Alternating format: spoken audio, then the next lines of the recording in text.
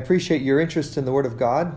Today we want to share some thoughts from Genesis chapter 6, 7, and maybe referring a little further into 8. What we plan to do is read the scripture together first, and then we'll go into commentary on the scripture. I am indebted to various people for insight that I have learned. Most of all, the Holy Spirit. I'm so grateful for the Word of God that is alive and powerful and sharp. And we want to learn from this. First of all, let's pray. Heavenly Father, we ask for your help today as we look at your Word. Please give us what we need to be conformed in the image of Jesus Christ and abide in Christ. We ask these things in Jesus' name. Amen. Let's begin by reading Genesis chapter 6, verse 1. And it came to pass, when men began to multiply on the face of the earth, and daughters were born unto them, that the sons of God saw the daughters of men that they were fair, and they took them wives of all which they chose. And the Lord said, My spirit shall not always strive with man, for that he also is flesh, yet his days shall be 120 years. There were giants in the earth in those days, and also after that, when the sons of God came in unto the daughters of men, and they bare children to them. The same became mighty men which were of old, men of renown. And God saw that the wickedness of man was great in the earth, and that every imagination of the thoughts of his heart was only evil continually. And it repented the Lord that he had made man on the earth, and it grieved him at his heart. And the Lord said, I will destroy man whom I have created from the face of the earth, both man and beast, and the creeping thing, and the fowls of the air, for it repenteth me that I have made them. But Noah found grace in the eyes of the Lord. These are the generations of Noah. Noah was a just man and perfect in his generations, and Noah walked with God. And Noah begat 3 sons, Shem, Ham, and Japheth. The earth also was corrupt before God, and the earth was filled with violence.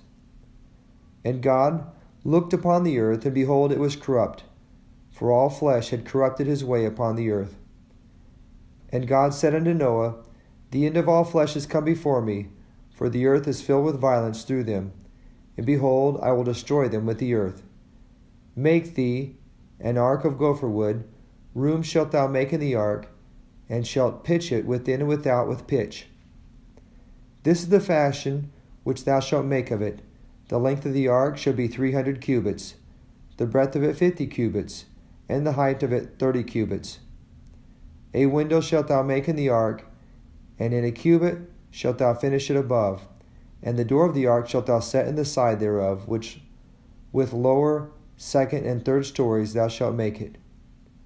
And behold, I, even I, do bring a flood of waters upon the earth to destroy all flesh, wherein is the breath of life from under heaven, and everything that is in the earth shall die. But with thee will I establish my covenant, and thou shalt come into the ark, thou and thy sons and thy wife and thy sons' wives with thee. And of every living thing of all flesh, 2 of every sort shalt thou bring into the ark, to keep them alive with thee, and they shall be male and female. Of fowls of their kind, and of cattle of their kind, and of every creeping thing of the earth after his kind, 2 of every sort shall come in unto thee, to keep them alive.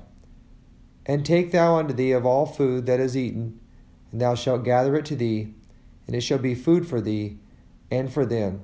Thus did Noah according to all that God commanded him, so did he. Chapter 7, verse 1 says, And the Lord said unto Noah, Come thou and all thy house into the ark, for thee have I seen righteous before me in this generation. Of every clean beast shalt thou take to thee by 7s, the male and his female, and of beasts that are not clean by 2, the male and his female. Of fowls also of the air by 7s, the male and the female, to keep seed alive upon the face of all the earth. For yet 7 days will I cause it to rain upon the earth 40 days and 40 nights, and every living substance that I have made will I destroy from off the face of the earth. And Noah did according unto all that the Lord commanded him. And Noah was 600 years old when the flood of waters was upon the earth. And Noah went in, and his sons, and his wife, and his sons' wives with him, into the ark, because of the waters of the flood, of clean beasts, and of beasts that are not clean, and of fowls, and of everything that creepeth upon the earth. There went in 2 and 2 unto Noah into the ark, the male and the female, as God had commanded Noah. And it came to pass after 7 days that the waters of the flood were upon the earth. In the 600th year of Noah's life, in the 2nd month, in the 17th day of the month, the same day were all the fountains of the deep broken up, and the windows of heaven were opened. And the rain was upon the earth 40 days and 40 nights. In the selfsame day entered Noah, and Shem, and Ham, and Japheth, the sons of Noah, and Noah's wife, and the 3 wives of his sons with them, into the ark. They and every beast after his kind, and all the cattle after their kind, and every creeping thing that creepeth upon the earth after his kind, and every fowl after his kind, every bird of every sort. And they went in unto Noah into the ark, 2 and 2 of all flesh, wherein is the breath of life. And they that went in male and female of all flesh, as God had commanded him. And the Lord shut him in. And the flood was 40 days upon the earth, and the waters increased, and bare up the ark, and it was lifted up above the earth. The current history that we're reading came to pass, or that we read came to pass in the seeming safety of daily living it up in a very different world, a world that is very different than today's world. The old world was a lush greenhouse, very comfortable, with plants, animals, and people that grew to enormous stature. It had men of mighty deeds, gorgeous women, intermarriage, giants, as mentioned, great wickedness, corruption, and an earth filled with violence. All flesh corrupted itself, as it tells us in verse 12 of chapter 6. It seems like Sodom, who went after strange flesh and was judged, purged, or cleansed with fire. But that time, the time in Genesis chapter 6 and 7, the world was washed with water. That era also seems like today. And the next time, our world will be purged with fire. I say it seems like today, and our Lord told us that as it was in the days of Noah, so shall it be in the coming of the Son of Man. And the next time that it's purged with fire, it will be Christ himself who does it. The first time God says, I, even I, will bring a flood upon the earth. The next time it will be our Lord and Savior, whose fan is in his hand, and he will thoroughly purge his floor, and gather his wheat into the garner, but he will burn up the chaff with unquenchable fire, as John the Baptist stated in Matthew 3:12. Through Jesus Christ, the Christian, however, is already judged. He burns away, he saves us from our sins as we walk in the light, as he is in the light, and he leads us into heart holiness. He burns away all inbred sin with the fire of the Holy Spirit. Now, without Christ, you and I cannot stand, for we will face that judgment alone with no merit to stand on if we are judged in our sins at the end of time. 1 Thessalonians 4:16 and 17 and 18 tells us, For the Lord himself shall descend from heaven with a shout, with the voice of the archangel, and with the trump of God, and the dead in Christ shall rise first. Then we which are alive and remain shall be caught up together with them in the clouds, to meet the Lord in the air, and so shall we ever be with the Lord. Wherefore comfort one another with these words. Our Lord is coming again, and he's coming to judge Enoch also. Jude 1:14 tells us. By the way, Jude, another name for Jude is Judas. Now, the Judas who betrayed Christ with a kiss was a traitor.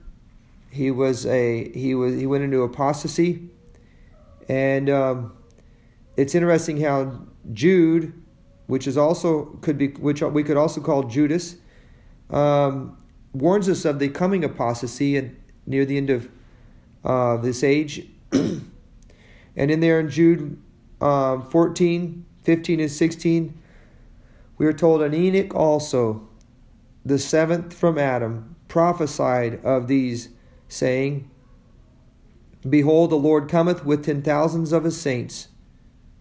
We could say with myriads of his saints. With myriads.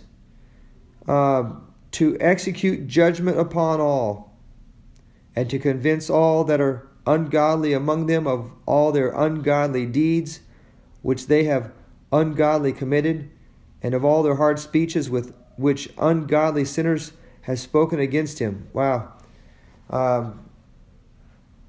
Jude is really, the Holy Spirit through Jude is really getting a point across. Ungodliness near the end of time. And we've reached that time of ungodliness. These are murmurers, complainers, walking after their own lusts, and their mouth speaketh great swelling words, having men's persons in admiration because of advantage. I noticed the phrase above in verse 15, of all their hard speeches which ungodly sinners have spoken against him. We are living in a day just like before, but it seems like more than ever before.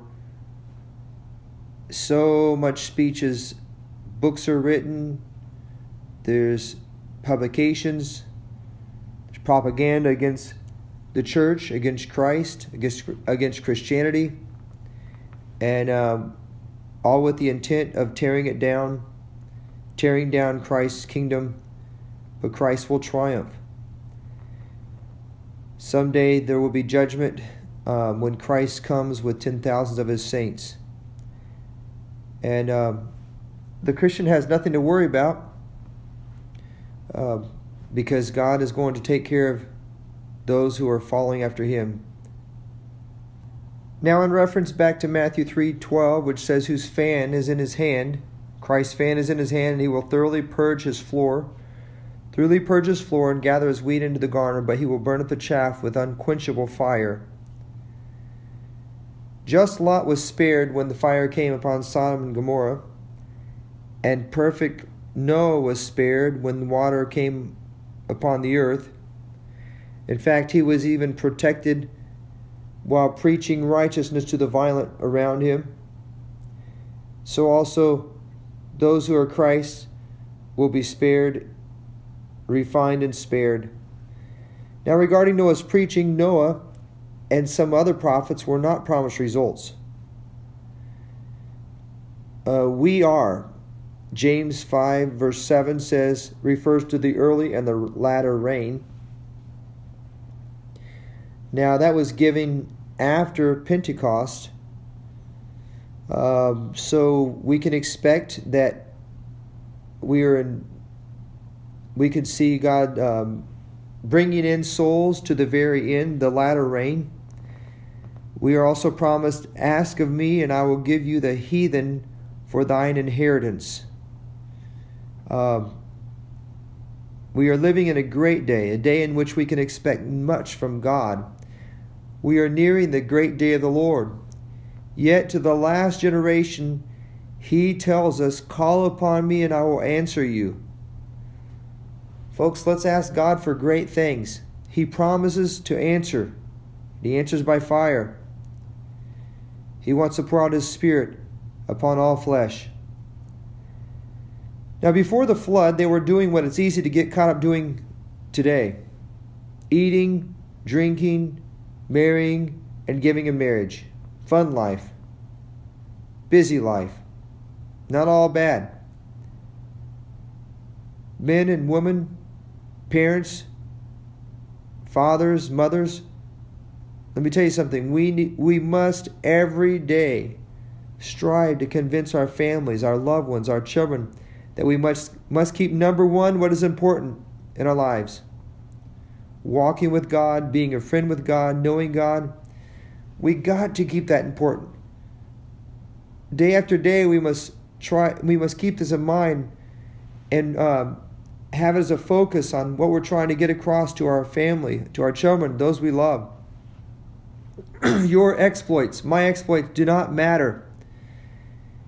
Even before the flood, there were many men of renown, but only those who were holy, obedient, and in communion with God were saved.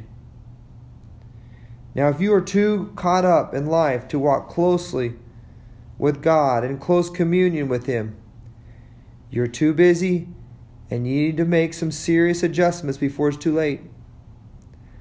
Now, do you think Noah was following and keeping up with and curious about and comparing himself to those around him who were having a merry time, yet also destitute of godliness and eventually to perish?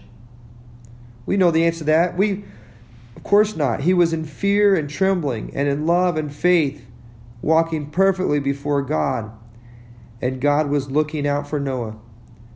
This, my friends and brethren, this is the good life. He made known His ways unto Moses, and His acts unto the children of Israel. The closeness of God was made known to Moses, His ways, why He was doing things, and so forth. What He's going to do. The children of Israel only got to see His acts because they were close to Moses, but not to God. Those stiff-necked children of Israel in God's mercy still got to see God's acts performed. But it was Moses who was intimate with God, who always heard from God, and God made known His ways to him. Moses was walking with God, and we also can be in close communion with God. The busy, worldly world knows nothing of such precious blessings of joy and peace and satisfaction in Christ Jesus by walking in close communion with God as Noah did. Now, the third verse of Genesis chapter 6 says, "My spirit shall not always strive with man." The mercy of God continued to strive 120 years longer in spite of knowing how things would turn out. God strove through Noah's preaching and by inward checks, knowing that it was in vain with most of the people then. Just like today, God is not willing that any should perish, for His mercy is great and endures to all generations. Hallelujah. Now, verses 5 and 6, "And God saw the wickedness was great, and that every imagination only evil continually, and it repented the Lord." This verse teaches the inward depravity of every man. And man was such in that day that every thought was only evil continually, and he was constantly imagining how to perform more evil. God resented man's wickedness. God was not unconcerned, but rather injured. Now we know that God cannot be injured by us. We cannot injure God. He doesn't need us. That's a figure of speech. He was injured and affronted by sin. God saw sin in His creation. Then, as a tender father sees the folly and the stubbornness of a rebellious and hopelessly and willfully disobedient child, and such not only displeases Him but grieves Him, and even makes him think that it would have been better if he had been written childless. As before the flood, so after the flood, man continues and is completely depraved. Nothing has changed in that aspect. Through and through, he is corrupted by sin. How soon after the flood man turned back to sin? While Noah's son Shem was still alive, Sodom and Gomorrah had to be wiped away by fire. They didn't learn. Shem lived about 50 years after Sodom and Gomorrah's demise. Today, the answer for men's sinful depravity is not a flood. It's not an ark. Our salvation today rests in Christ, and the door to Christ remains open and will remain open until the end of time. His mercy endureth to all generations. And I just want to say something there, because I've heard preaching. I believe it's incorrect that at some point in time, before the end of time, God's Spirit will be taken away from the earth, so to speak. I don't know how exactly the thought process goes with some, but they basically said that there will be no more help, no more hope. There'll be sinners seeking after God, but it will be too late. As long as they're on this earth with life, it's not too late. We have the promise of God telling us that His mercy endured to all generations. Now, when time shall be no more, and the earth is wiped away by fire, and all the lives are lost, and people stand before the judgment seat of Christ, and are in eternity, there where the tree falls, there it lies. But until then, there's hope. Keep praying for those, no matter how bad things may get, keep praying that people will find God. And may they turn to God in faith. Genesis chapter 6, verses 8 and 9 tells us that Noah found grace in the eyes of the Lord. Noah was a just man and perfect, and Noah walked with God. Though Noah had been born sinful, we know that he had been renewed through repentance and faith, and had obtained witness that he was righteous. He was an heir of the righteousness which is by faith, according to Hebrews 9. He was justified and sanctified, for he was blameless before God. And he walked with God as Enoch had done before him. Enoch, for 300 years before being taken alive to paradise, had walked with God. He began walking with God in his 65th year, from what we understand from Scripture. Noah also, in his generation, walked with God. In spite of living in that corrupt and degenerate age, Noah did not follow the faction. Rather, he was perfect before God when no one else seemed to be such. And so he found grace. Noah lived redemptively. He not only warned in love, but he lived among sinners as salt, and so helped preserve his generation from destruction for 120 years. We are here today because Noah found grace. The world continues today because of people like Noah. Oh God, make me that one who stands before you and stands in the gap so that you do not destroy the land. God is looking for such a one like this. He is so full of mercy and tender compassion. And if Noah could be kept perfect before the era of the pouring out of the Holy Spirit and in the age of grace, how much more may God's grace abound in us? How much more may we walk before God perfectly? Genesis 6:13 says, "The end of all flesh has come before me." It's approaching. It's at the very door. We are living in such a day also. "I will destroy them with the earth, but make thee an ark. And through your obedience, I will keep you safe and save you." God could have preserved Noah by means of miracle angels, lifting him up off of the earth without making him go through any pains. But God chose to employ him in making that which would be the means of his preservation, both to try his faith and obedience, and to teach us that none shall be saved by Christ, but only those that work out their salvation through faith and obedience. We cannot do it without God, and He will not do it without us. God's providence and His grace crown the endeavors of the obedient and the diligent, those who daily walk with God in Christ. God said unto Noah, "The end of all flesh." When Noah found grace, he heard sweet secrets from God, even in the worst of days. I long to walk with God and abide in the secret place of the Most High and know God's ways and hear from God and have special communion, intimate communion with God through His Word and prayer. We know from God's Word and from experience and from the testimonies of multitudes of saints that God graces His children who wait on Him with such.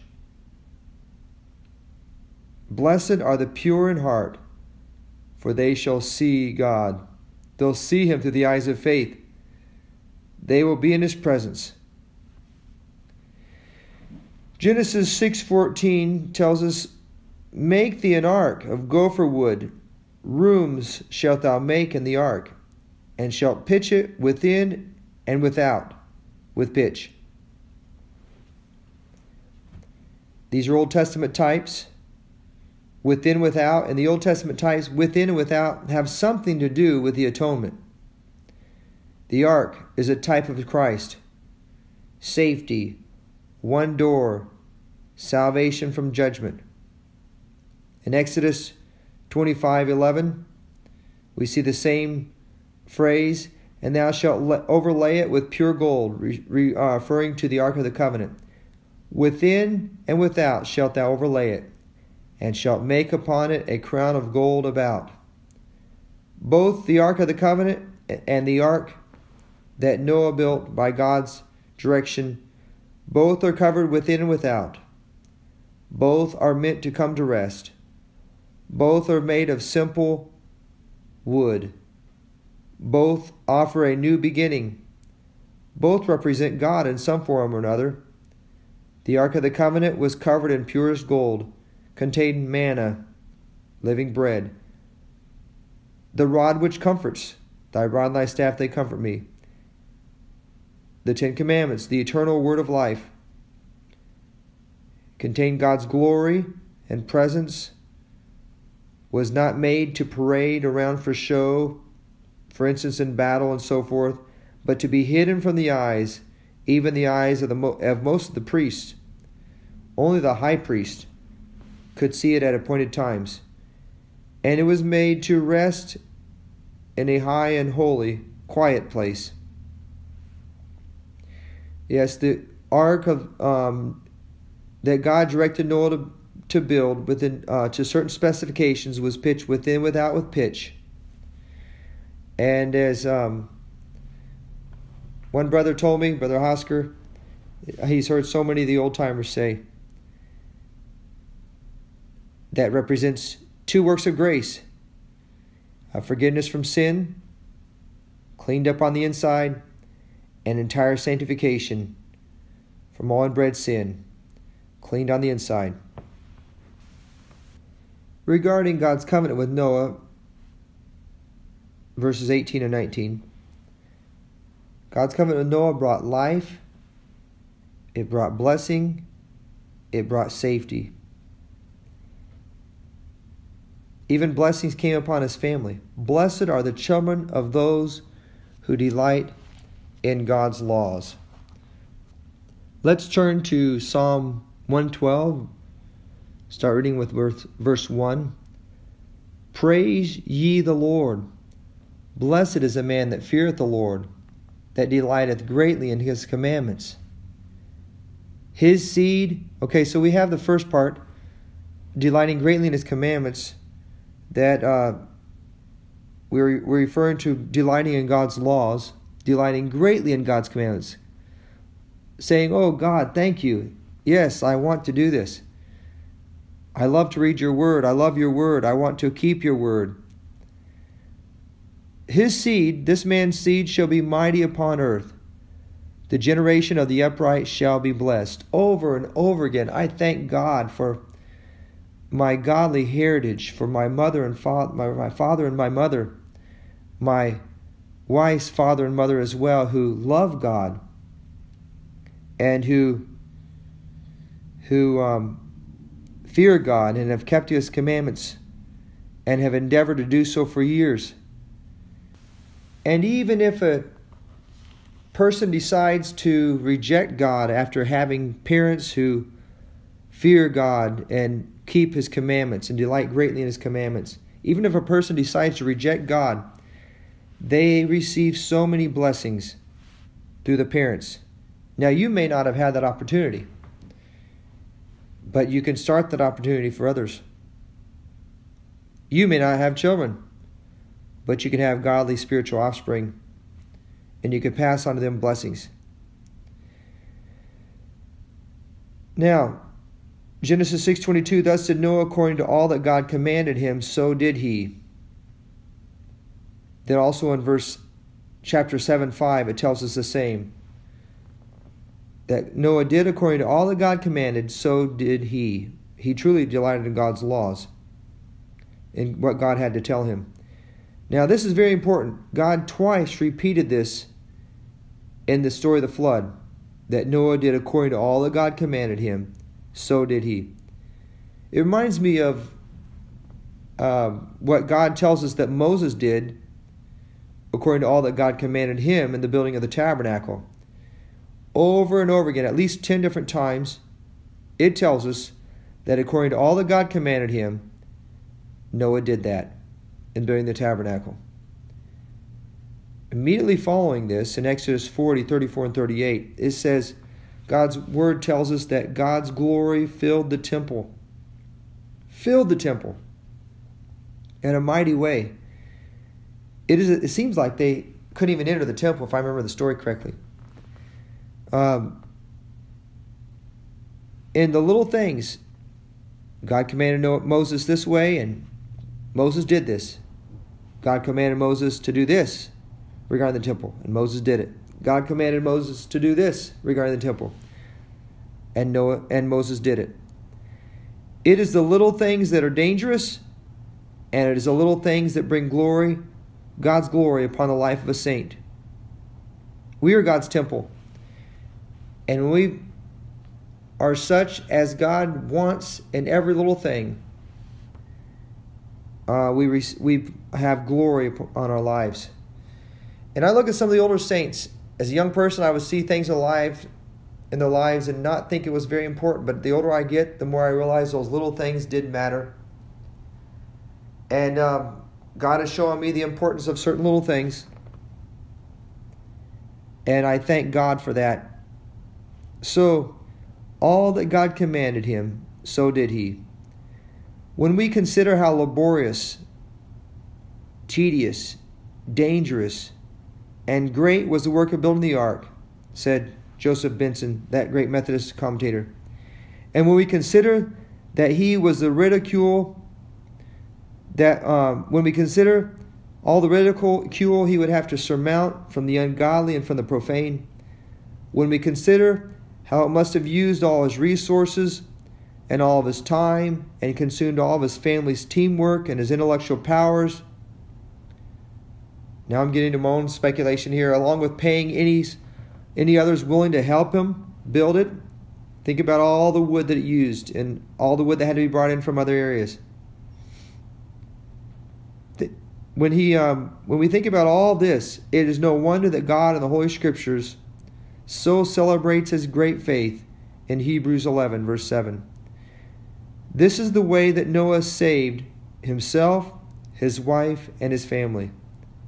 And likewise, it will be that the righteous scarcely are saved. It will take the miracle of God's working grace along with everything that the Christian has. Jesus says that if any man would follow me, let him deny himself and take up his cross and follow me. It is a beautiful wonder that God responds with an outpouring of grace when a man cries out from the flesh and the world and says, "Save me." God takes him in and pulls him away from the flesh and the world and saves him from sin. And that man receives the grace of God to strive the rest of his life in following God, just like Noah. Praise the Lord. And like Noah, God makes a covenant with him, and God takes him and teaches him and leads him in how to save himself from coming judgment against sin. Genesis 7:4, for yet 7 days long the world had awaited the fulfillment of this prophecy, and now the time had arrived. God tells them in just 7 days the flood will come. Now the prophet Enoch first prophesied of this time when at the age of 65, when his son was born, he named his son Methuselah. Now he must have had a vision of what God was going to do.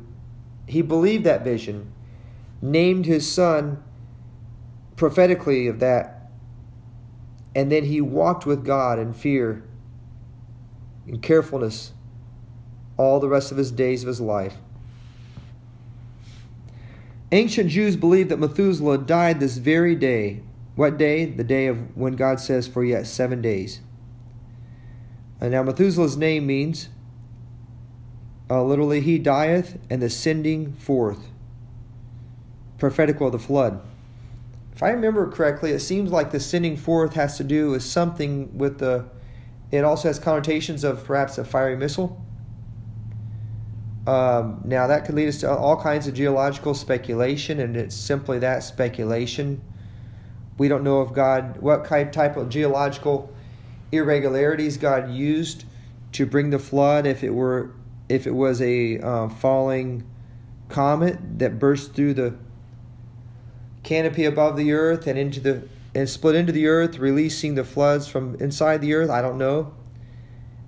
It could have been some type of a rend, volcanic super volcano that exploded the earth's crust and opened up the great deep and blew massive amounts with supersonic speed through the atmosphere, bursting through the great deep above the earth of water. And I don't know. And we could speculate more about that in reading we have done. But it's all speculation. So we don't know how the sending forth was, except that, very literally, the flood was sent. And it happened when Methuselah died. It's computed that Methuselah died in the year of the catastrophe. Notice how Methuselah lived longer than anyone else recorded in the Bible. This speaks of God's great mercy and his long suffering, for God is not willing that any should perish, but that all should come to repentance. So God warned and warned and warned back from Enoch in the name of his Son through Noah's life as he preached for 120 years that God was going to destroy the earth with a flood. And now God finally tells him the time had come, and God tells them as a statement and as a warning and as a relaying to them the time had come to enter in yet 7 days.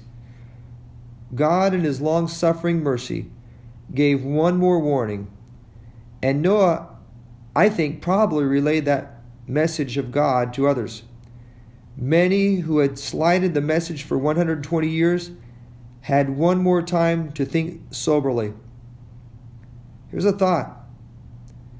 And some godly Methodists believe that, although they were destroyed as to their bodies by the flood because of their former and long-continued impenitence, yet some of them souls might have been saved through sincere repentance before they perished. Now, this is all speculation. We don't know that it happened this way, nor does anyone know that it didn't happen this way.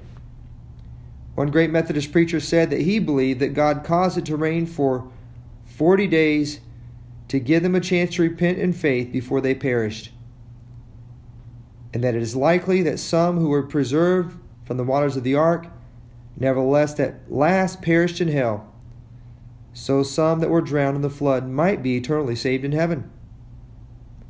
And he gave 1 Peter 4:6 in reference to that. Some who have squandered away their health turn to God when staring death in the face. Now, we're not guaranteed of the opportunity nor of faith at our dying hour, but God, in mercy to all generations, is calling to those who will turn and live. Genesis 8:20, Noah built an altar unto the Lord, and the Lord smelled a sweet savor, and said beautiful things in his heart. Noah continued his righteous gratefulness and his worship just as he had always done, even after the flood. This time, after being spared from the flood and descending from the ark, this time his gratefulness and worship was with fresh gratitude. God received his worship with pleasure and vowed that he would never smite the earth in the way that he had done And God promised seasons to continue while earth remaineth. There would be seed time and harvest, summer and winter, day and night. And God made a covenant with Noah and his posterity, which includes us.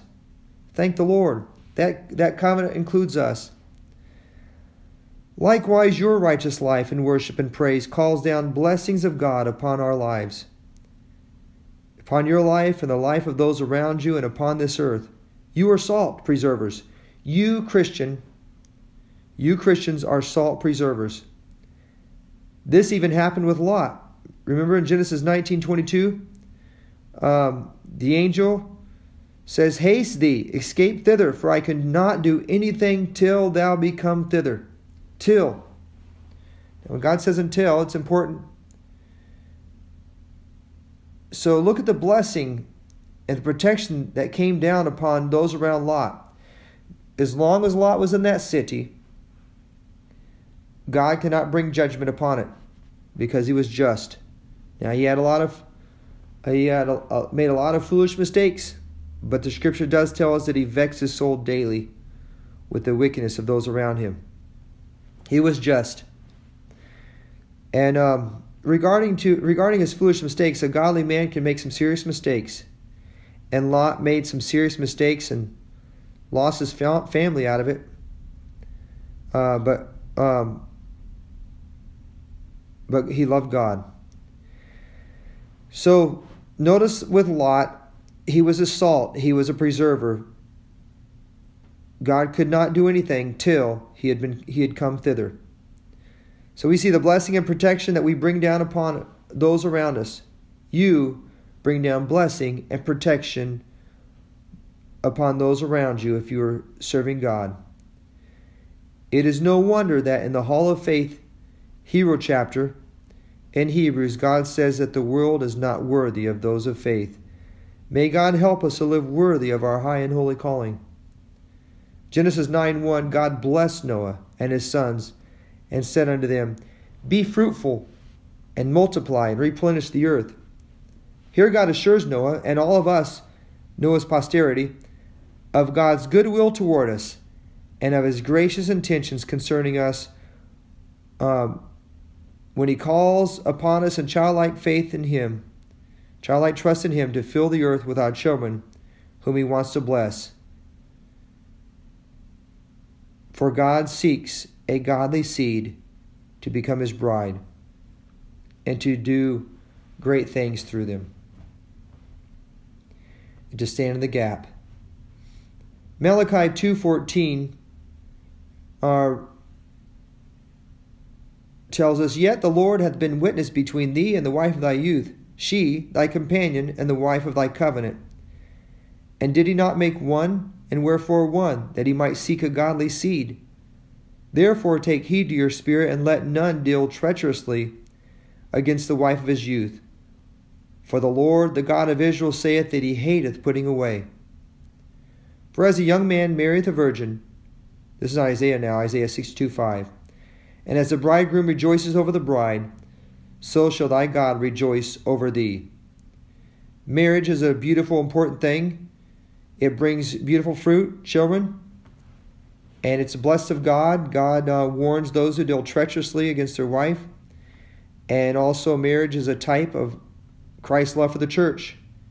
And Christ loved the church and gave himself for the church.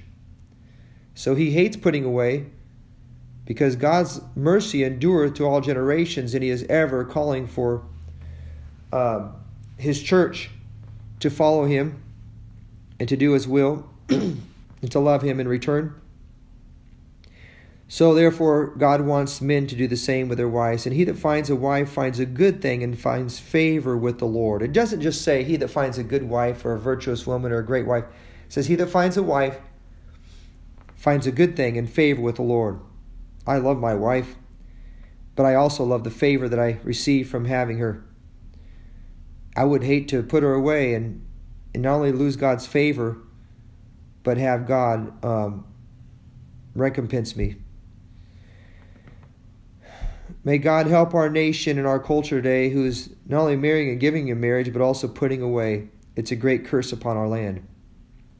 Genesis 9:11, I establish my covenant with you and with your seed after you. Remember, he wants them to multiply and fill the earth. And with your seed after you, and I will establish my covenant with you, neither shall there be any more a flood to destroy the earth. And they truly multiplied God. They truly did multiply in obedience to God quickly. As we see the earth filled with cities, Sodom and Gomorrah,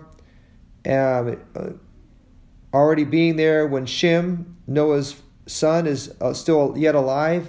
It speaks of the longevity of the people living at that time of Shem's life, but it also speaks of how they truly obeyed God. So to the seed of Noah and to Noah, God made a covenant that he would never again destroy the entire earth with water.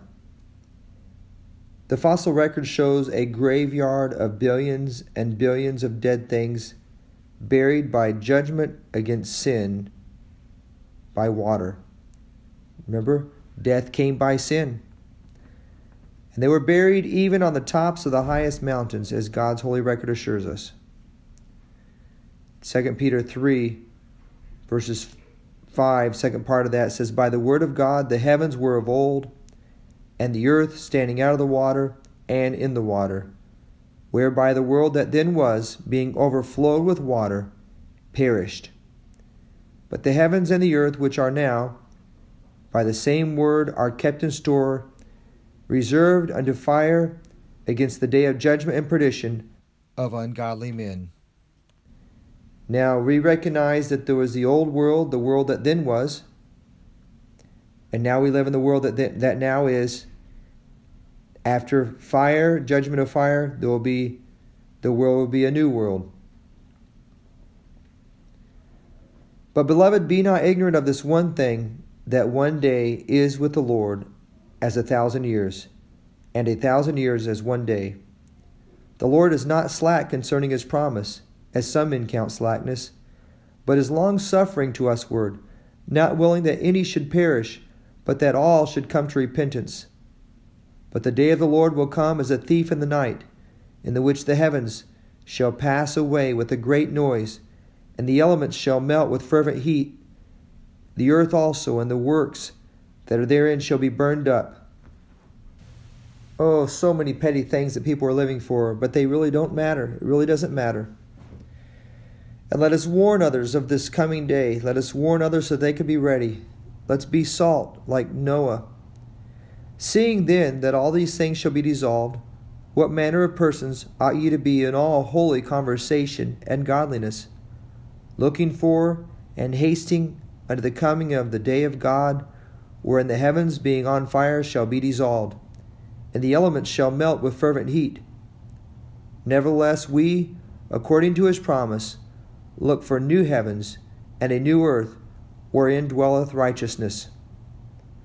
Wherefore, beloved, verse 14, seeing that ye look for such things, be diligent that ye may be found of him in peace, without spot and blameless. An account that the long suffering of our Lord is salvation. Folks, this is so beautiful, because today also God offers not an ark of safety as it was in the days of Noah, but God offers his very own Son, Jesus Christ, himself as our great salvation. He is a double salvation. Salvation from committing sin and a salvation of a holy heart. Through this covenant made by the blood of Jesus Christ, he himself comes into our lives and we begin to abide in Christ. I thank God for the many, many times that God's Comforter has come to me by my side and warned me to be careful of something. He wants us to be saved. He's there for you. He's going to help you. When I was being accused by the accuser, Satan, God's Spirit came to my rescue. Even when I messed things up, I immediately had an advocate through the blood of Jesus Christ, the righteous. And God has been merciful to keep me after all these years. He keeps me holy. We don't need to fear that which is coming upon the world because we have already been judged in Christ. Christ went through what we should have received. Our next judgment will be like the reward ceremony for the deeds we have done in Christ. Judgment begins at the house of God, and it fell on Christ for our sins. We have eternal life. It's not we shall have eternal life. We have eternal life. We have now and shall have forever eternal life. We rejoice evermore and shall rejoice forevermore. His promises are sweet. His comfort is sure. His love is everlasting, and His goodness is daily. We walk in newness of life until Jesus comes. Through Jesus Christ, our great salvation and forgiveness of sins and entire sanctification, our whole spirit, soul, and body is preserved blameless unto the coming of our Lord Jesus Christ. 2 Thessalonians 5:23.